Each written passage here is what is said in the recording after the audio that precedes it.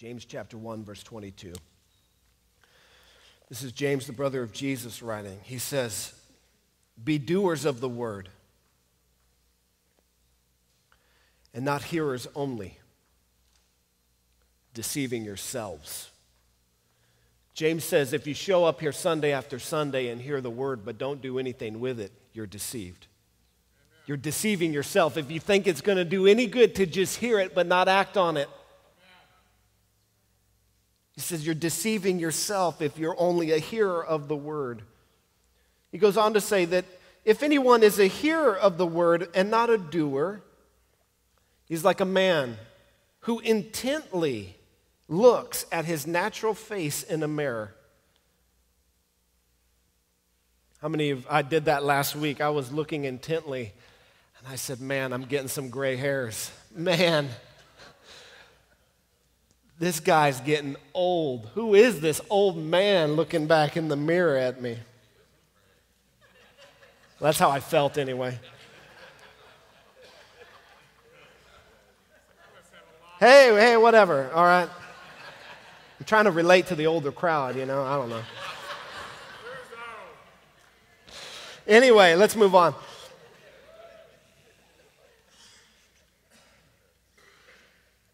I actually thought, it'd be pretty cool if I got a couple more of these, then maybe I could, some older people would listen more to me. I don't know.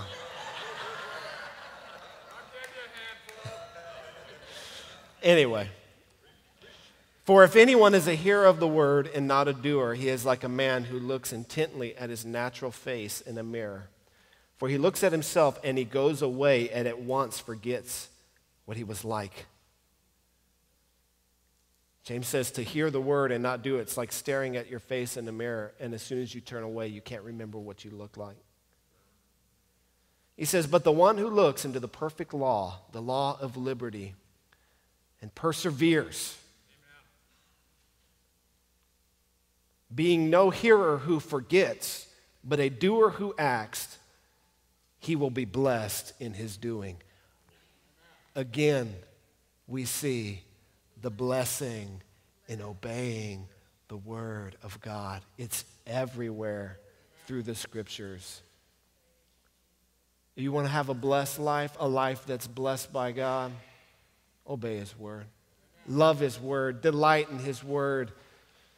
Jesus says man can't live on bread alone, but on every word that proceeds out of the mouth of God. You need that spiritual nourishment daily. How many of you, if you go a day without eating a meal, you know it, you realize it?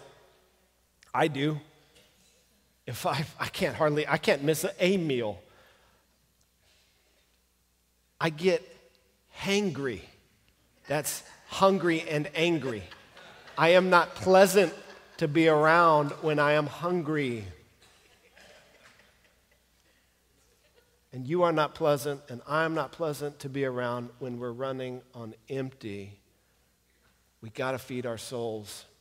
We got to eat this spiritual food for us, and we got to do it daily.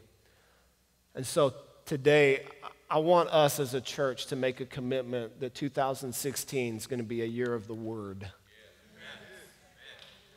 A year of the Word.